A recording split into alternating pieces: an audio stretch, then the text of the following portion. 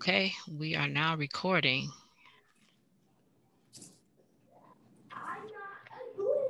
Okay, hello everyone. Welcome to the Broadview Public Library's book banter.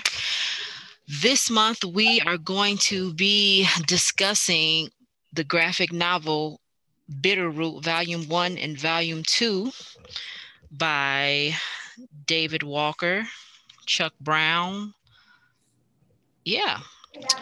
All right. We have Miss Yvonne here and our special guest, we have Mr. Michael Hildebrand. Hi, Michael. Thank you for joining us. How you doing? Thanks for glad to be here.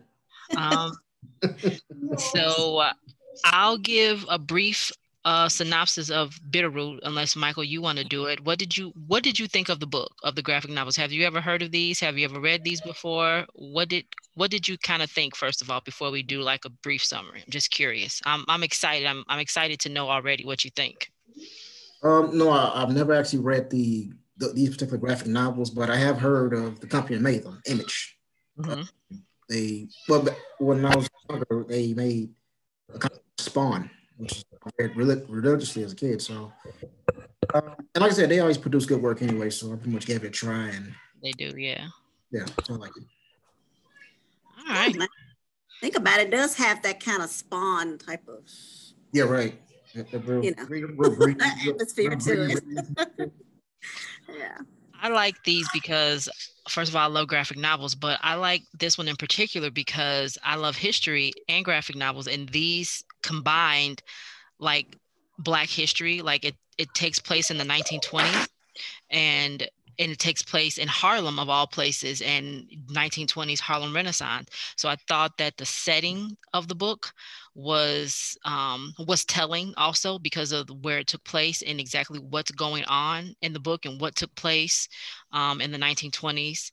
It brings in like different historical events like Tulsa, which pretty much everybody's doing now in Lovecraft Country, Watchmen, everybody's talking about Tulsa. So I thought that was completely interesting that they did that in this graphic novel. I agree.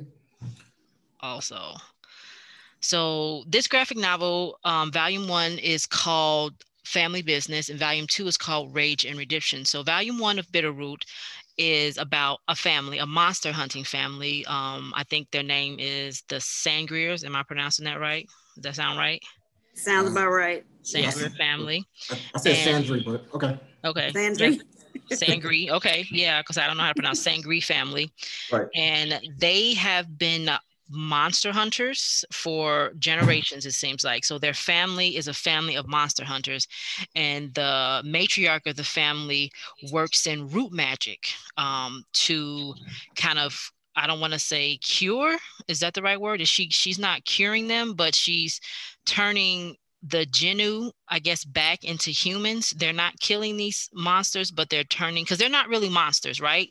Like they're people. They kind of took racism and kind of turned it around to make you see it for, I guess, what it truly is. It's kind of monstrous and it's evil and it's, really bad. So the root is kind of like supposed to turn them back, I guess, into humans so they can stop feeling and thinking the way they were. Sort of. Kind of weird, but yeah. What were you going to say, Michael? Well, I just took they were more hate influenced. Hate pretty much take over them to a point where they turn into the monster that they were. Yeah, I agree. I think like is a metaphor, is that the right word? Like they're so filled with hatred that on the inside that they turn into these hate-filled monsters on the outside. Like you can see the hate on the outside that they feel on the inside. Does that make sense? Yeah. Like that's a good description. Yeah. Like a physical representation of the monsters inside. Yeah. Exactly. Yeah, that's an even better one. So yeah, I agree. So I think that this is interesting because, like you said, what is hate? Like how is hate is shown in so many different ways by, killing people, lynching people, these representations of hate that Black people or African Americans have experienced over the years have been, seen in so many brutal and cruel ways, but to actually turn the person that is doing the hating into the monster is really, I thought that was a really interesting thing to finally see, especially in graphic novel form. I think it's a great way to help people understand it more. Mm-hmm. The destructiveness it has and what it really truly looks like. Not just somebody saying something wrong or doing something wrong, but truly seeing that person, you know what I mean? Like turning them inside out, sort of. Mm-hmm. You know? It's like an eye opener, as if they placed a mirror in front of your face and like, this is exactly what you are doing right now. You're not right. Yeah. And I think it sheds more light on the actual perpetrator of the hate versus the victims of the hate. Because like you say, you see Black people being lynched, you see them being killed, and then, you know, the perpetrators of the hate, especially in our community, like, you know, historically Black people, they aren't held accountable. Like, you know, they get away with it. They're not held accountable because of whatever reason. It's just, but now you can see that the perpetrators of the hate are the ones that are being affected by it because they're turning into these monsters because of their hatred. So I thought that was cool. Yep. It was. So, and I don't even read graphic novels, so but this was kind of interesting. Yeah, I know it was different from you, so I'm glad you gave it a chance. I know it might have been a little chaotic, like, you know, with the images and the words, but what did you think about the artwork? Very graphic. Yeah, I loved it. I loved it too. I loved Ford's character, and I love the what's his name, Johnny Ray, the little white boy character. I liked his character because he didn't turn into a monster. Like all the other clan members that were there, they turned into monsters, but he didn't turn into a monster. He's the only one that stayed human. That's right. Yeah. Yeah. And that again was interesting because, like I say, there's this white guy in a clan robe, and he's the only one that stayed human. So there was something about him. In his true heart, he was not like them. Yeah. He even started working with them.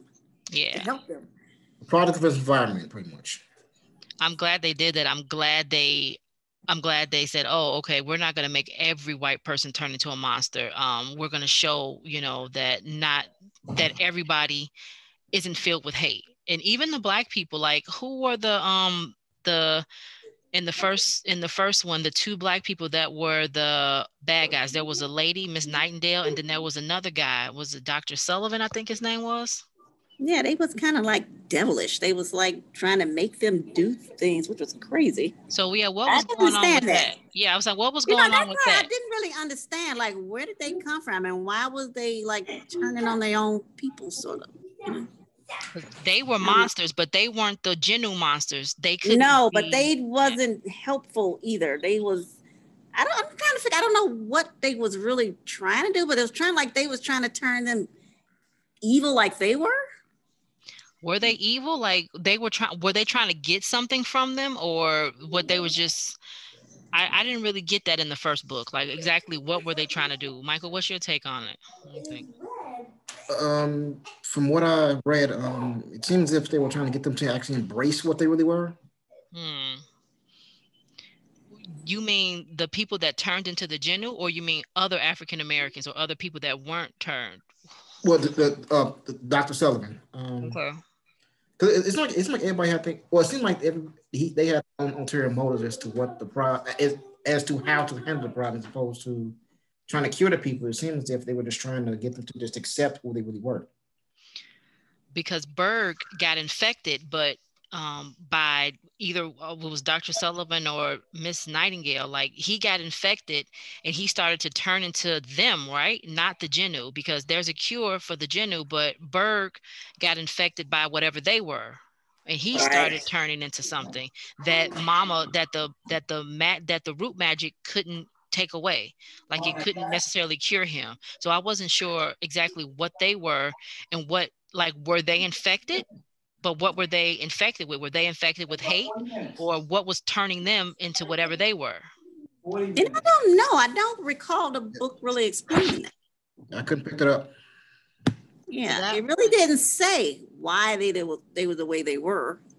They just Or I don't They know. just showed up, like. Yeah, that's they showed up how, but it didn't say how they became like that. They just showed up. Okay. So yeah, so in this book, they introduces another family member who I guess was, I don't want to say exiled, but he wasn't with the family. I think Uncle Enoch, he was kind of doing his own thing because of something apparently that happened before. And he wasn't necessarily fighting monsters alongside the family, but they went to him for help once Berg was infected to see if he could figure out what was going on. Is that right? Or yeah, that was true. They needed his help for something. And something that he knew that they didn't know, seemed like. But then at the end, didn't that some kind of portal, something opened up and Cullen fell into or got pushed into, or something happened to Cullen because of It was something that kind of Enoch some did. portal into some world that was not, I don't know. I'm gonna say Some not desolate, reality, but desolate wasteland. right. Almost like when your soul go to die or something. It was just, yeah. Yeah, I thought it was more like a purgatory, but I don't know. So wait, who opened up the portal? It was a portal, right? Somebody opened up. Was that Enoch or was that one of the was that Dr. Sullivan? That was Somebody? one of the monsters, wasn't it? Okay. That lady? What was her name? Nightingale. Yeah. That opened up a portal, because I know Ford came and was helping, and Enoch came and was helping. Okay. Okay. So I guess I don't know. Did I miss anything about the first one? I know we summed it up kind of quickly. Did you guys have any other points about the first volume, or anything you found interesting or that stood out to you, or that you wanted to talk about with the first volume that I might not have said? Well, I'll just add on to the fact. You said that you enjoyed the actual time period that the graphic novel took place in. I did. Because there are a lot of, I mean, of any kind of media whatsoever, they really explore that Rowan's 20 period, where I don't know. I like the art style. I like the time period because it gives you something new, it gives you a different perspective. Yeah, I agree. And I liked, I like history, and I like that, like you said, it gives a different perspective of a time that was past, but it gives a different take on, I think, the lives of African Americans too, because like you said, when you read history, you kind of read about, oh, Black people were here, we existed, but we're never featured in these alternative lifestyle roles, if that makes sense. Like, we're never shown as the superheroes, we're never shown as the heroes, or we're never shown as like monster hunters. Like, there was none of this alternative fiction or alternative things going on during that period that we've seen in media, like you said, Michael. So I thought and even like you're saying, the drawing and the clothing that they have, it felt so authentic to me. I mean, that's just me. Like when they were, and the artwork is pretty good. I do like the artwork. So yeah, the artwork was exceptional. And I like that it showed that Black people were intelligent. Like, you have these stereotypical images, like Michael was saying, in the media, but this showed a whole bunch of different things. Like, Black people were scientists, Black people were martial artists, Black people, Yeah. you know what I mean? It just showed us in different roles, and I really like that. All right.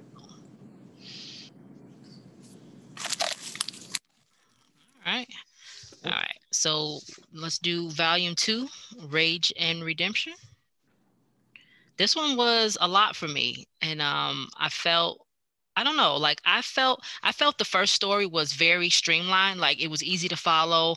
I kind of got, for the most part, what was going on, and I don't know if it was intentional not to disclose exactly who Dr. Sullivan and Mrs. Nightingale were in the first novel. I don't know if that was a plot point, if that was intentional.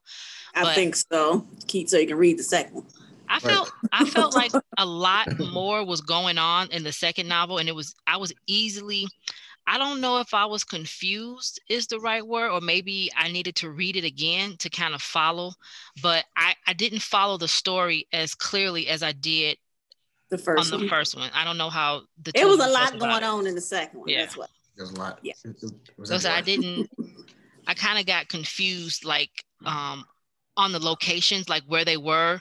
I don't know if they were going back and forth. Like they were, it felt like there were more storylines going on, and I was getting them mixed up, and I couldn't keep them straight. So I don't know if that was just me. If it's, I'm just like, No, that wasn't you. It was how the story was written. Yeah, the story it was everywhere. The It pace was everywhere. It was back everywhere. and forth between purgatory and now, and they was going back and forth between his parents and what happened to that. It was just back and forth. So it was kind of a little confusing. You'd really have to probably read it a second time to really get the true story. A lot of time jumps. I mean, they did a lot of flashbacks.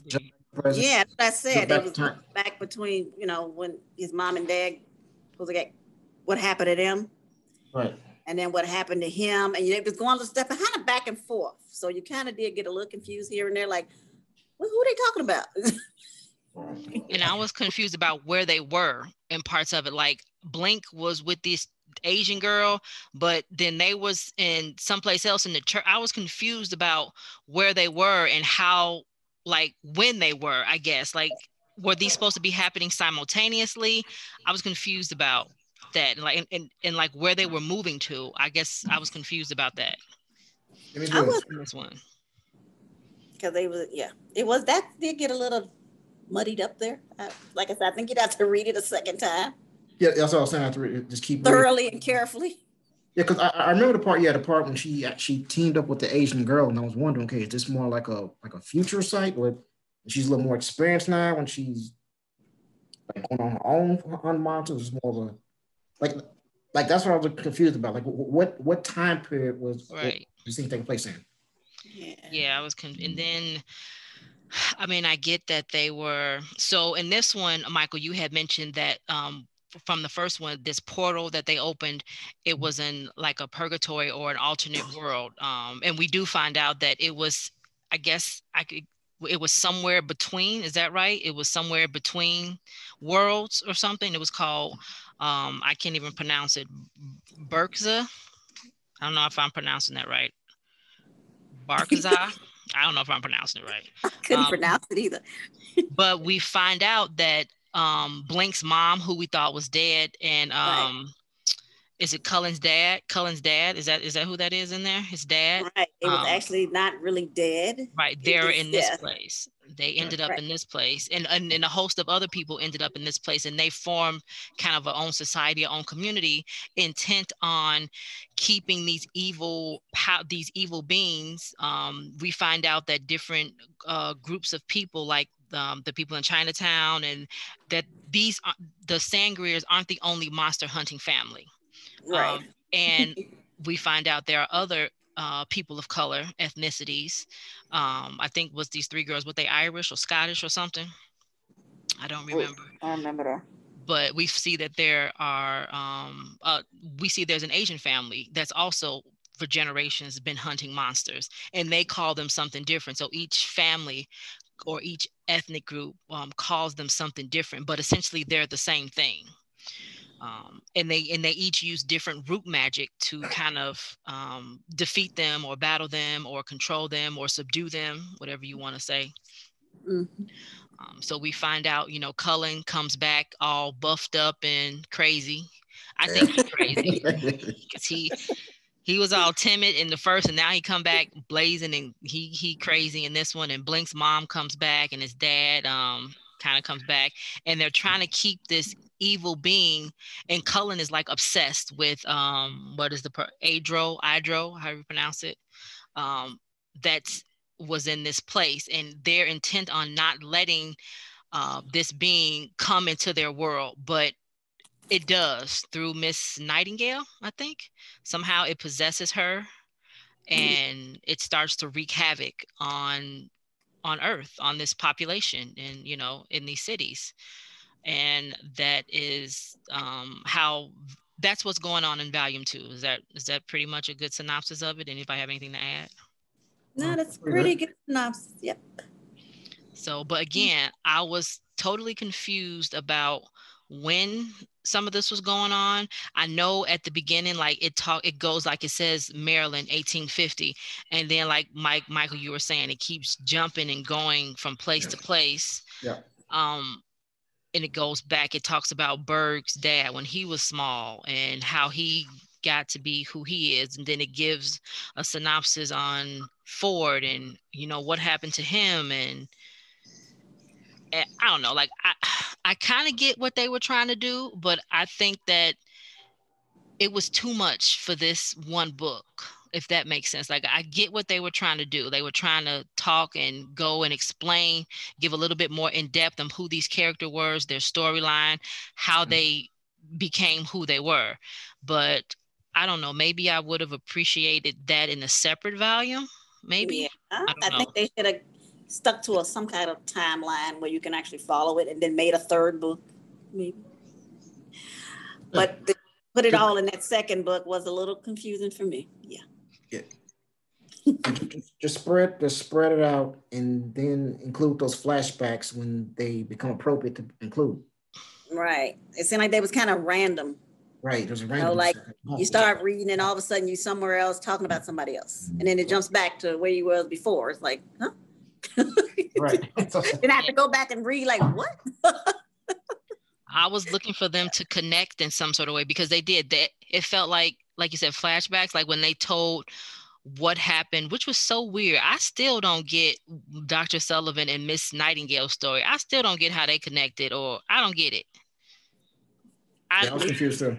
I see what they're doing. I like, the whole Tulsa, they lost their family in the Tulsa massacre. But I don't get how they were connected. It seems like they were just two random people that happened to meet, or am I getting that wrong? No, that seems like how it was. It seemed like it was, yeah. And then they were just random people that obviously lost their families, and they met, and then they just turned it to these monsters, decided to hate, yeah, right. But theirs isn't hate though. Theirs is something else, and that's what turned them into monsters. I'm still confused about I'm still confused about that. I still don't quite understand the connection between those two. No, they need a third book to explain all that. Yep. So maybe, like I said, I think I need to go back and read it, but I don't know if I want to go back and read it. I know, because I don't think you'll be less confused. You'll still be confused. Just read it twice. Yeah. So I don't know. And I felt that because so much was going on in this one, the artwork was a little bit more chaotic to me, with the symbols and the people that turned into not Genu this time, but they were just there. They were just like zombies. I'm going to use the word zombies. So that's what they look like in the book. Yeah. That's the best way I can put it. Yeah. So I don't know. I felt the artwork was a little bit more chaotic and kind of like harder to follow in this one. There was too many like scenes in the panel, if that makes sense. Like, I don't know. I did appreciate, and I found amusing the transitions, like when they did Bitterroot, like they would do them like the Prince, like the Purple Rain little spot where they did it in like the Purple Rain, like they doing like old movie and music things, like in between. They did like Harlem Nights and Do the Right Thing. Yeah. So I found those amusing, whoever the artist was that took the time to do those covers like that. So that was amusing. Yeah. Do the right thing. But I don't know, this one was a bit much for me. This one was a little bit more confusing, a little more chaotic, a little more all over the place. And like I said, I think they just tried to put too much in that second volume. That's all. Yeah. It just was too much. And I don't know. It just was too much. Too many stories to tell in one book. Yeah. And like I said, it'd be different if I felt like they were connected in some way, but I felt like they didn't connect the dots good, really. They introduced all these characters, which we kind of got to know. Like we knew Ford, we knew Johnny Ray, we knew Cullen, we knew those characters, but like I don't get like the lynching. Is that the boy was lynched and where were they? I don't know where they were. Georgia. I don't know. How did they get there? I might have missed that part. How did they get there? See, I don't remember that. And were they all, and was all of this going on simultaneous? Like, because it jumped from Blink, like Michael was saying, to the Asian girl. Yep. Right. And then it went back to wherever they were. So was that simultaneous? Like, was something happening in Georgia and something happening in Harlem? Was this all going on simultaneously and just different? They never explained it. Yeah. They did explain it. When did these things happen? They just described them. They're saying where they are, but so I'm guessing. But you didn't know if they happened at the same time. Did this happen like years before, in between? Like when? Was it more, like I said, was it more of her now on her own doing this because she's more experienced, or was it more at the same time? Yeah. Because they do, like, they tell you where, but it doesn't say dates necessarily. So, I mean, maybe, I don't know. I guess people listen to this be like, duh, it's obvious they're there. So if anybody is listening to this when we post it and you have any comments, please comment below if you think that we're missing the entire point of this. But yeah, and again, Yvonne, we should make a disclaimer that this is just our opinion about the graphic novels, about the books. This is just, we enjoy reading them, but this is, again, just our opinions about what we kind of thought about them and whatnot. That's all, right? We invite you to read them and get your own opinions. It could be different from ours. Mm-hmm. So does anybody, Michael, do you have anything else you want to talk about or add, or anything you think might be important that you want to talk about with Bitterroot? Pretty much just said, give the book a chance. Like I said, the book it's a great read. It gives you a different perspective than what we were used to reading. Mm-hmm. Pretty much opens your eyes up to a lot of things. Pretty much makes you really think. Yeah, it is. You see hate from a person, seeing it actually manifest itself into actual monstrosity. It might ring more true with you. Right. It rings more true. Like, wow, is that what I really am? Is that right? Yeah. And just to mention that on volume 2, I don't even know how to go back on this thing, but this won the Will Eisner Award for Best Continuing Series in 2020. So another reason to read the book. It won a Will Eisner Award, and so it is a good series, and it's definitely informative. I actually read the essays in the back of the books as well, and I would highly recommend Bitterroot. Again, just for the historical perspective. And again, like Michael said, it gives you a completely different perspective on hate and social commentary on, 1920s life in Harlem and African-American, and the whole dynamic between, just what was going on in the 1920s with African-Americans, and the whole, when was Jim Crow? Was that Jim Crow law still, or had that ended already? This is, I don't know my history. Is this? When did Jim Crow start, Michael? Yeah, Michael. Right. Well, he's a history buff. I know. I'm trying to think. Because I know after slavery supposedly ended, after the slaves were emancipated, there was Reconstruction.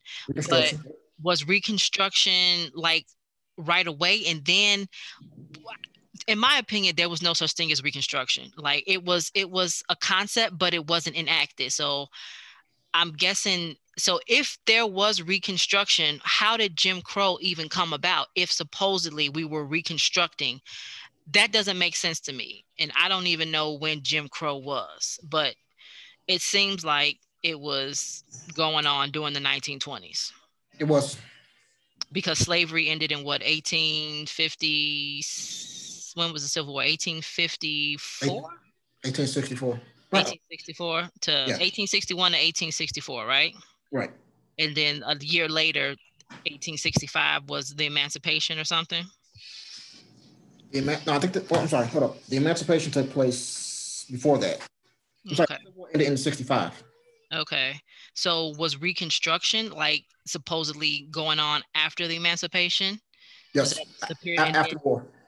And then Jim Crow was enacted after Reconstruction, which doesn't seem right to me, because if you're reconstructing things, how are you yeah, Michael, you know Well, Jim history. Crow started in 1870, so Okay.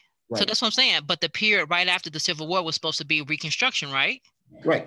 And that's So probably why they came up with Jim Crow, because they that's didn't what I'm like the saying. Civil Like, War. how are you reconstructing things? I guess I don't get Reconstruction. And Well, I guess somebody attempted to reconstruct, and then somebody like, no, we got to put a halt on this right now. It was an attempt that just didn't go through, pretty much. And then they thought up Jim Crow. Hey, Yeah. I know how to squash it right now. This is what we're gonna do.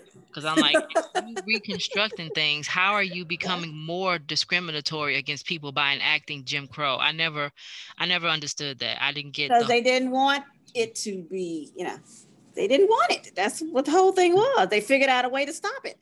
Like I can see where this is going, but we're gonna stop it in its tracks right now. It caused them more problems than it solved, and they decided, you know what, let's come from a more simple solution. All right. Jim Just ban everything. Jim Crow was the simple solution. For them, yeah, because it didn't affect them. No. Right. It didn't affect their lives at all. So yeah, it was simple. Right. We can keep them from doing this, and this. So yeah. Problem solved. Right. They're way to the right. We're here. We're good. All right. Right. Like you're free, but you're not really free. Okay. Well, we still know that. So I don't know. I just thought that whole America, the land of hypocrisy. Oh, we're gonna we're gonna free you slaves against our better judgment. What? Free you. We're gonna attempt to reconstruct the South and kind of, but no, we don't want you to have any rights. So we're gonna that's like, but this is what you can't do, okay? Which is pretty much everything. You can't do Reconstruction benefited no one. It really didn't exist. No. Okay, we're clear on that. Okay. Yep. Non-existent, I guess what you can say. So I feel like kind of in a way, like Mike was saying, Reconstruction started in the Jim Crow started in the 1870s and continued for, I don't know how long, supposedly. I don't even know if Jim Crow ended. Has Jim Crow even ended? Like, technically, no. Feels like. Well, officially, it was supposed to end in 1965, but. Oh, when the Civil Rights Movement, supposedly that was the end of Jim Crow. Supposedly, but yet during the 1960s, they were still lynching people, assassinating people, and okay, I got you.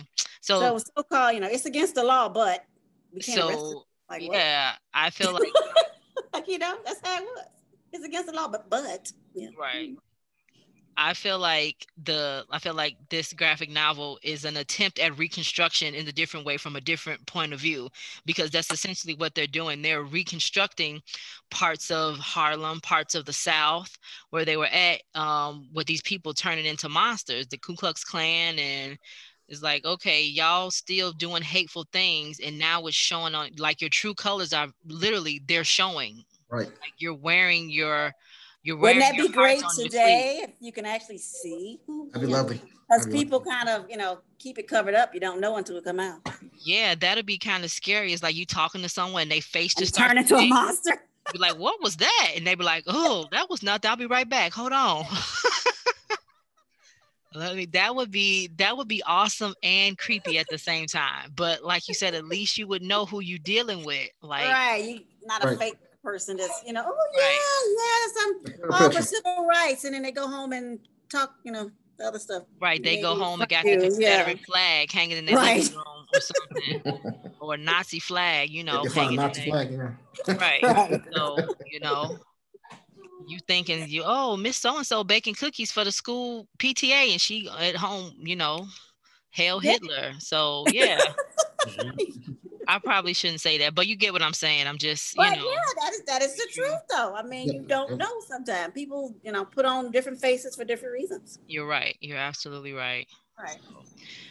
So anybody else have anything they want to add before we end this? No, like I said, it's a good book. You should definitely read it. Yes, it is a great book. Form book. your own opinion about it. If anyone is interested in checking out Bitterroot, we do have it available here at the Broadview Public Library for checkout. We have both Volume 1 and Volume 2 of Bitterroot. And as the series continues, again, it was the winner of the Will Eisner Award for Best Continuing Series. So as the series continue, we will definitely continue to purchase Bitterroot because it is a great graphic novel. It's a social commentary, and I highly recommend it for anyone who's interested. And there's also another book. I don't know, Michael, did you do Lovecraft Country? Did you see Lovecraft Country? No. No? Okay. There's another book out recently published called Ring Shout, and it's by P. Jelly Clark. And if you happen to like Bitterroot, you in Lovecraft Country, you also might like this book Ring Shout. It takes place also in like the 1920s, 1950s South. And it deals again with a set of women that are monster hunters, and it deals with root magic, kind of like a novel version of Bitterroot. It's really, really good, really interesting. And we also have that available for checkout at the Broadview Public Library District if anyone is interested. So that is Bitterroot. Next month, I didn't change the date on this because it is past March 25th. But we are going to be talking about The Only Daughter for the book Banter in April. April's book Banter. Oh, yeah. So thank you for joining us for Bitterroot, book banter on Bitterroot. I hope you enjoyed it. Again, this is just our opinions, our commentary. If you have any comments, any questions, comments, or concerns, please, we encourage you to leave comments or contact the library. We would love to hear from you. All right. Thank you. Thank you.